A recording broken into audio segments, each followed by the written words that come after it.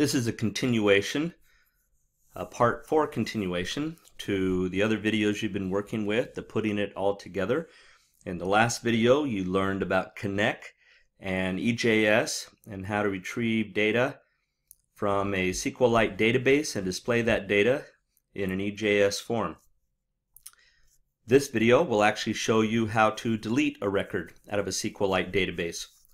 So the first thing I'm going to do is I'm going to come back into my index.ejas file, and currently we have a table header and a row for that header, and we said that there's 4 different headers that we're going to work with: the student ID, the first name, last name, and receive email.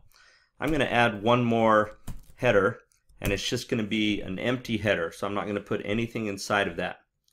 And then I'm going to scroll down into the body, and for every single record that we pulled off out of our SQLite database, we stored into our student variable, which is an array of data, and we then pulled off each record or each row from that array and then accessed the attributes associated with each element. We showed the student ID, the first name, last name, and email. I'm going to add one more column, and this column is going to hold a delete button. So I'm going to go ahead and paste in that code, and then we'll talk about it.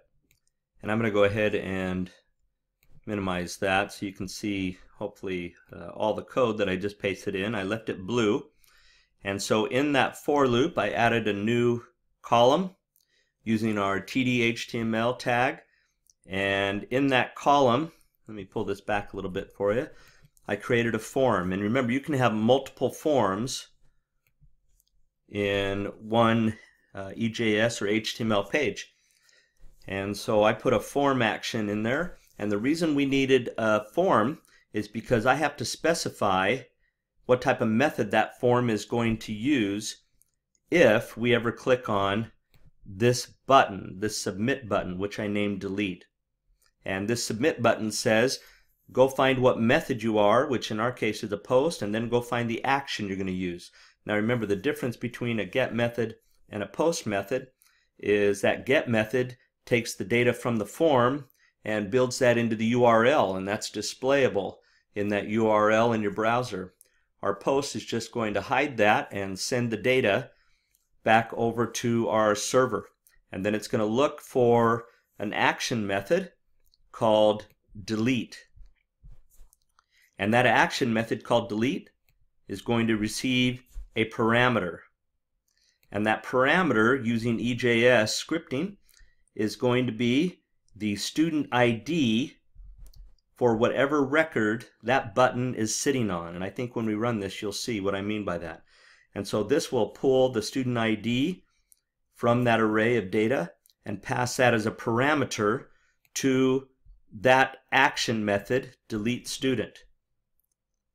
And it will go find the app.post method in the server. So let's go over to the server, and we need to actually write that app.post method. So here's our server file, and remember the last thing we did is that we did an app.get for our root directory, which is our index.ejas, and we did our connect, which grabbed the student ID, first name, last name, and email, and we sorted it, and then we passed it as a variable to, at least we called our variable over here. We said then student, and then we passed that to this next line, and we called our parameter back on the form over here on the index EJS. We called that student also. You could have called it anything, but we called our student, and then this student right here is the result from that connect statement. So we said take the result of the connect statement and pass it to a variable back on the index EJS form, also called student. And if it didn't find it, then we displayed an error and we returned a 500 status. Remember, RES, that's the response back to the browser. So we said send a response to the browser and let's render that index EJS file. That was what we wrote before, and if you don't remember that, go back and watch part 3. So now what we have to do is write our app.post. And we have to write our delete action method that we have over here. See that delete student? So we need to write a delete student app post method in our server file. I just posted that in. Remember that app is our express object, and we said we're going to use a post method, and then here's the route name for that post method. It's delete student with some parameter. I called this parameter ID, and that's what that colon means, is that we're passing a parameter to it, and we said it's the ID parameter. So back over here, when we pass the student ID using our EJS scripting on that action method, we're actually passing the number or that student ID from the record, and that will go into the variable ID. We then do an arrow function. We could have typed the word function if we wanted to there, but we're doing an arrow function and sending that data to this next block of code. And this next block of code starts here and goes all the way down here. In this block of code, we're going to use connect again. And we're going to use a connect statement to build some SQL to go and delete a record. And the way you do it is you say connect, what table do you want to work with? And we're going to go find a record where the student ID field in the student table is equal to the request that we received from the browser. And remember, the request we received from the browser has data inside of it.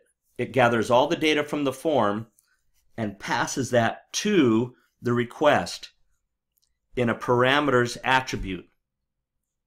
And then you simply say, we're trying to grab the ID right here. See that ID? We're trying to grab the ID out of the request, not student ID. That's what we passed over here.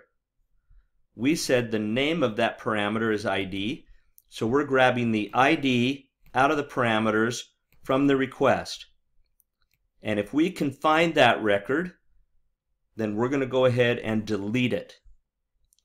And then we're going to send the result, which is going to be all the records that we're still working with, back to some variable. We called it student.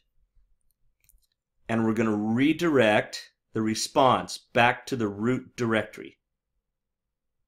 So let's see what happens. We'll save all this. We'll come back to our terminal window. We'll start the node server. And then we'll come back to our index.ejs. We'll say go live. We'll get our little error here, but that's okay because we're going to type in localhost 3000. Remember we said the port was 3000. And notice what happens. For every record that we have, we added an empty header column. Remember we didn't add a value there. Let me go back over here real fast and show you. We said have an empty column. But below that, we're going to add a delete button for every single record. And that's what happens right here. We said for every column, we're going to add a form which adds a button that says delete. And if they click on that button, we're going to go to the delete student route and we're going to pass it whatever the ID is for that record. So we're going to go find an app post in our server file. So when I click on delete, like if I clicked on Mary Lamb, we would pass the number 2, and it's not this column we're passing. It's this value right there. We're displaying that value there. We didn't have to display it, but we're passing the value right here. And so it comes over to here. It tries to find an app post. Can't find one, can't find one. I found one. Is it a delete student? It is. Did it receive a parameter? Yes. Use that parameter, which has a value of 2, and go search the table. If you find it, delete it, send the results to student, and redirect to home. So let's come back to our web page. If I delete Mary Lamb, let's see what happens. The record's gone. Return the results back to the web page, the home page, display them, and that's how a delete works.